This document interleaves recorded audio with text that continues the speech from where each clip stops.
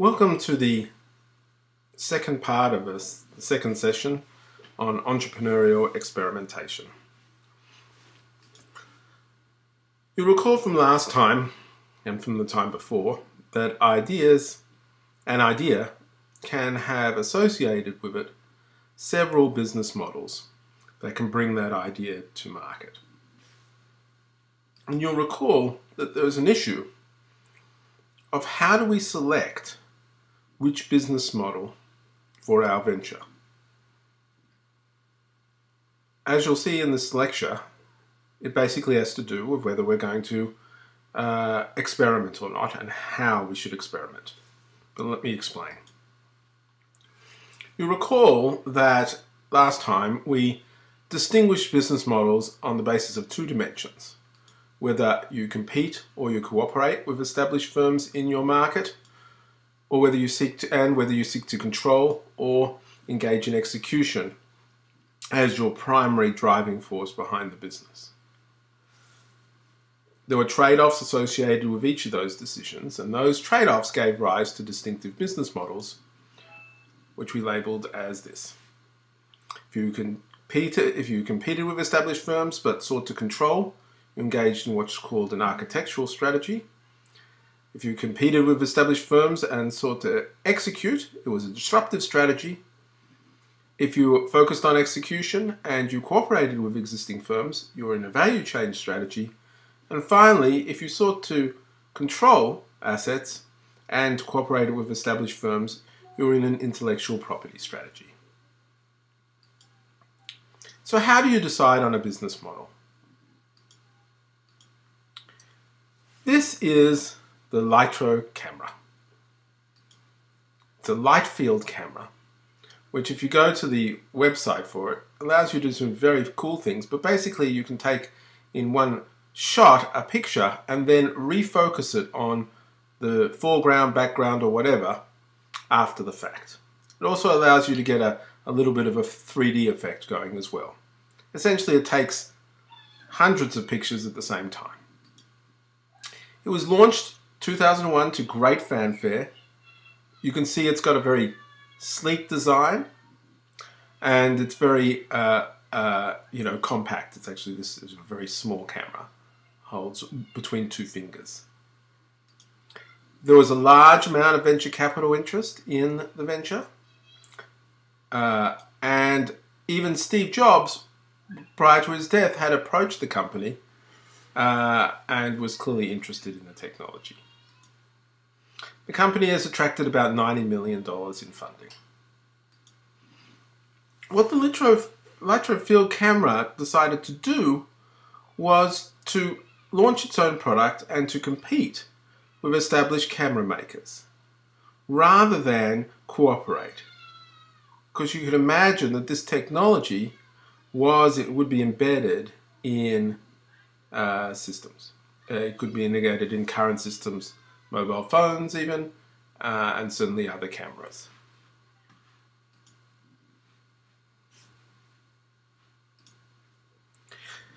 This is the NIMI Heartbeat Lock. It's a bracelet that comes out of BioNIM, a firm that's part of the Creative Destruction Lab at the University of Toronto. It was launched earlier this year in 2013, and it engages in a license. It sought initially to engage in a license model. That is, they had a technology whereby it could measure your heartbeat or record your heartbeat and work out whether you are you. Essentially, your heartbeat gives a signature for yourself. There's a bit of sophisticated stuff behind that, but imagine for the moment that that is exactly what works. And the students, postdoctoral students, who are at the heart of this, initially sought to license the technology. However, they failed to find appropriate business partners. And so instead, under the auspices of the Creative Destruction Lab, they were pushed to actually launch a product, and you can see it here. You can go on the web and have a look at it. It's pretty slick looking for a company that wasn't thinking of doing that, wasn't even a company, only a few months earlier. So here's a company that chose to cooperate initially, or look for a cooperative strategy, and then pivoted to compete with other people who are making lock devices or identity devices. This is Siri.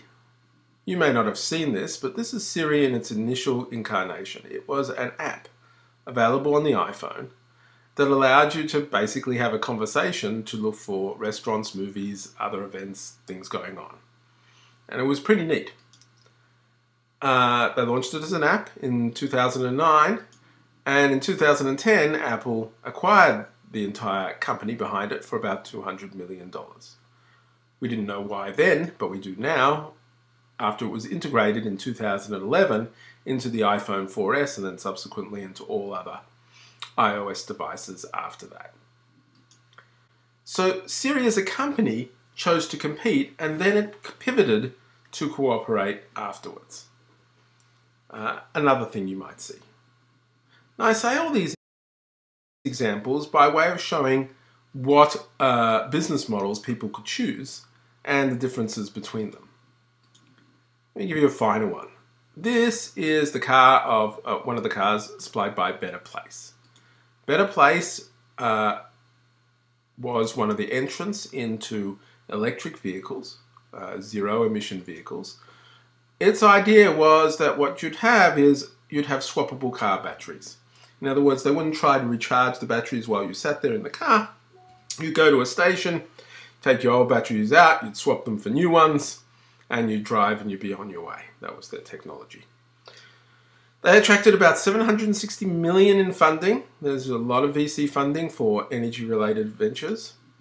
But their business model was to integrate this technology into existing cars rather than to make a completely new car, which of course we know that Tesla was doing. So in other words, it chose to cooperate with car manufacturers.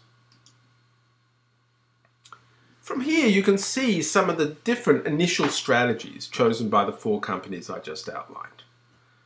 Litro chose to compete with camera makers, but they've gone fairly slowly, seeking to get patents and other things to control what they've got. Nimi, on the other hand, have also sought to control, to have a technology that they have that's their asset to own, but they're looking, essentially, initially they look to cooperate with established firms through a licensing strategy. Siri's initial strategy was, of course, to compete with other app makers and to focus on having a very good app out there, focusing on execution. Finally, Better Place was trying to have a superior means of energy-efficient cars, but was not trying to compete with existing car makers. Some of these firms, after these initial models, learned something about those models and about the markets they were in, and they pivoted. So their later strategy for Nimi, for instance, moved towards competing with established firms and putting out a product quickly, ceding some control, because then everybody was aware of the idea of using a heartbeat signature. Siri, on the other hand, cooperated now with an established firm, in this case Apple, and obviously there's been more seeking of control of that technology as part of that. So we've seen these changes. For Better Place, well, Better Place essentially went bankrupt.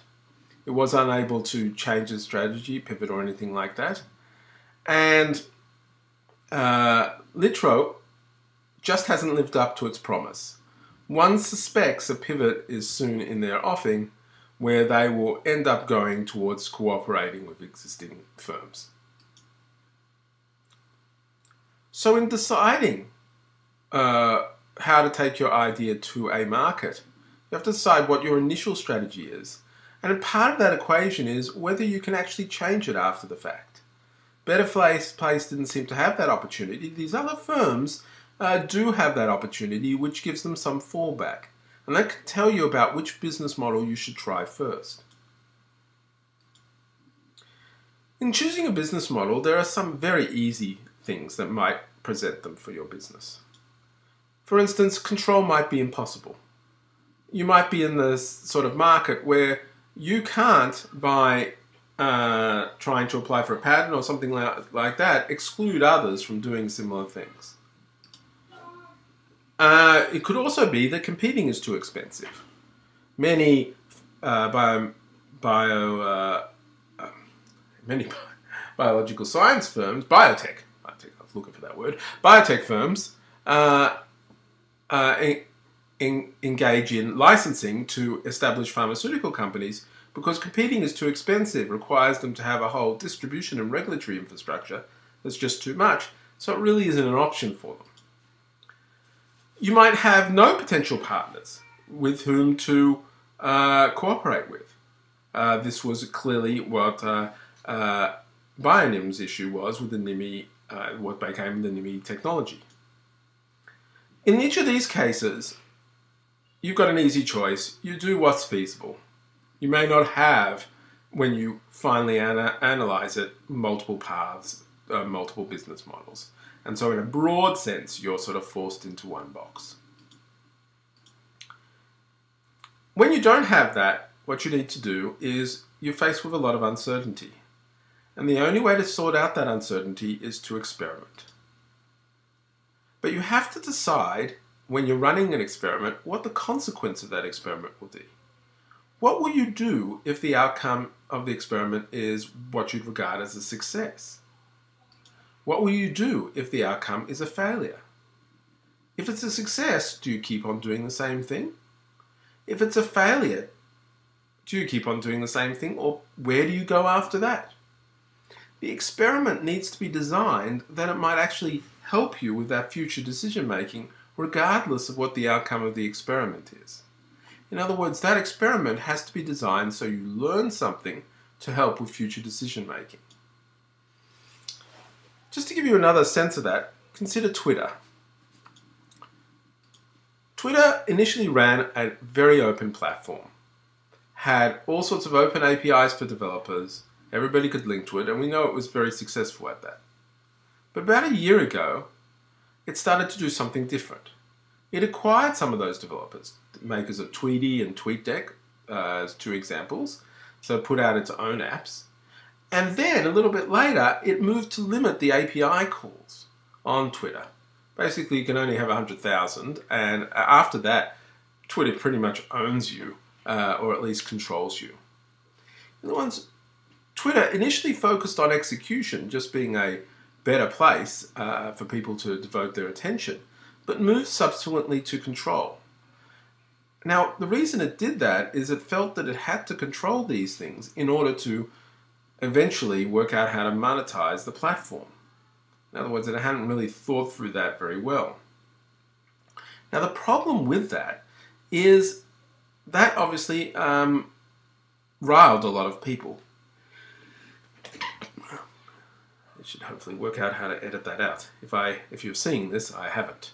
It was initially focused on execution, so moved to control, but it riled a lot of people. And there were at least concerns that Twitter might not be successful after that point if another platform, and it was experimented with, app.net, which was a paid model but didn't have any of these controls, was successful. But I guess Twitter still is carrying on, although it's yet to earn money. Experiments are costly, which you have to take into account. They take time, they take resources, and choosing one business model may prevent you from choosing another, as the Twitter example at least hints at. So it may not be possible to pivot from some business models. In a later lecture, we will discuss freemium models, whereby you give away a product for free. One of the implications of that is it's hard afterwards to charge for the model. SugarSync used to have a freemium model whereby anyone could get an account to sync and back up their documents for free, for up to 5 gigabytes. And then you would pay if you want more than that. SugarSync then changed and got rid of the free option, because really it was obviously costing it too much, and they wanted to just make money where they could make money. Now, of course, the problem with this is you had a whole lot of people who were using the product for free, and now those people were upset. Now, the question is, will that have long-term repercussions for that business? Similarly, Facebook has had to take great care in a lot of things that it's done to keep with its initial commitments to keep the activity stream as free. So can you control after you've chosen a path of execution? For instance, when you actually launch a product, all of a sudden everybody knows about it. Whereas one of the aspects for control is to keep a product secret, specialized, under the radar, so to speak, and build up reputation and other things and sort out kinks through that model. So if you execute and focus on getting to market quickly, you may not have the option to control later on. This is Marco Arment. He developed a few years ago a web service called Instapaper that later became an iPhone app. The model of Instapaper was, I guess, interesting. He produces this app and he was selling it for $4.99. And that was it. There was no ads, there was nothing else. You could use it easily on the web for free, but if you wanted to use it on a mobile device, it would cost you. Here's what he said to Planet Money. You charge a small amount of money, and that's it, you're done. You don't need to go seek venture capital money, you don't need to sell out your users' privacy. They're not even your users, they're your customers. For the first time in a decade, it's great. In other words, he's just producing a product and selling it.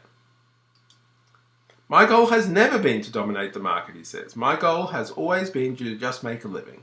And that's one of the things he was able to do. Having been part of founding of Tumblr, he then quit that job for a time and focused on Instapaper as his full-time job. And he was able to do it because he was earning enough of a living from selling a $5 app.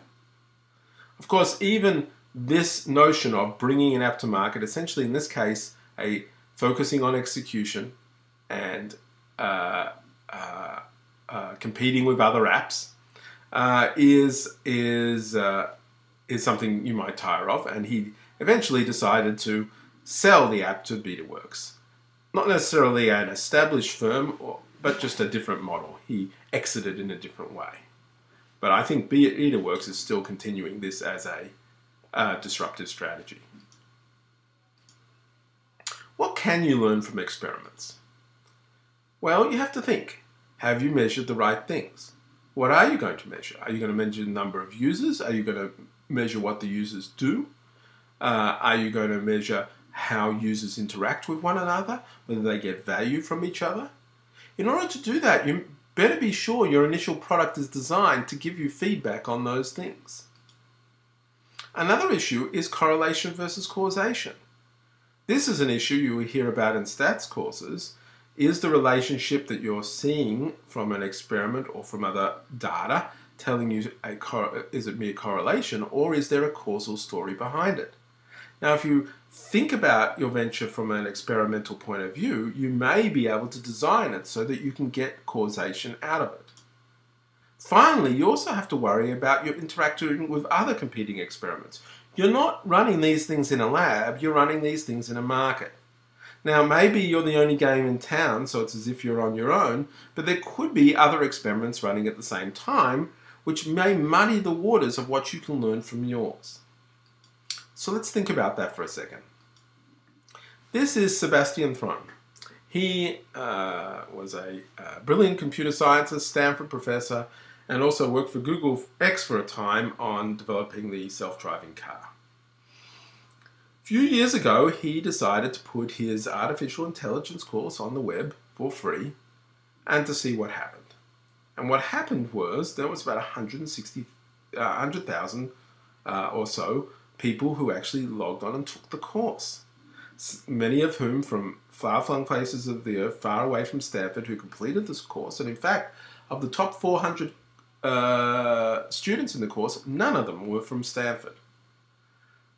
Buoyed by that, Thrun went on to found Udacity.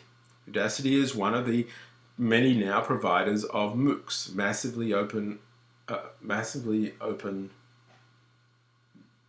course. Who remembers what that is? By the time you see this video, I'm sure they won't exist anymore. However, he did so. And this was, and all the other ones also were buoyed by the 100,000 people doing this. This is going to be a great market. Now, Recently, Udacity decided to abandon that open model and to focus in on corporate customers. And the reason was this, is what they didn't realize from that initial experiment was that it was a once-off. There was a lot of fanfare, a lot of interest. There weren't any competitors at the time, and so people tried it out. Now that was a very exciting thing. But did that mean that their activities were causing this? In other words, was it a chance event, or was it something that was repeatable by their very actions? And it turned out to not be repeatable. And this is why you have to think very carefully about the data you're getting. So even a success, by success I mean things that are demonstrating a lot of demand, may not mean that you want to continue to invest in it. You have to understand where that success came from. Now, I don't doubt that people as smart as these might have considered that it was a fluke, etc., and maybe took a bet on it. But this is just to highlight that sometimes these success parameters can obscure something that is a once-off and not really a sustainable business. Let's consider an idea that's got a lot of press recently: mobile taxi and limo services. There have been plenty of entrants into this space where you use a map to get yourself a ride. There's Uber at the top there, where you initially started with limos and now it's expanded to black vans and SUVs and then taxis. And you use they have drivers who've signed on to their service, and you use the app to call them. It's just wonderful. There's Halo, which is a very similar app operationally, but Halo, what they've done is they've provided their app and then allowed existing taxi cab companies to come onto their platform. There's Lyft. Lyft is particularly interesting. Lyft doesn't worry about whether you're taxi drivers or not, and let anybody offer lifts on their platform after some accreditation.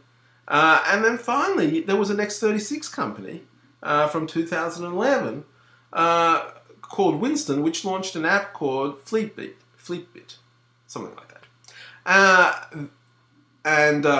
Initially that was an app much like Halo was supposed to be, but eventually has become a back-engine software for taxi companies. So in effect, now we see that these four firms, these four experiments, have fallen into each of our four categories.